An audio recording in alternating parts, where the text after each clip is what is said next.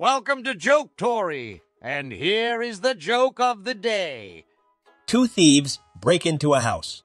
Once inside, they sneak into the master bedroom and tie up the naked woman they find in there.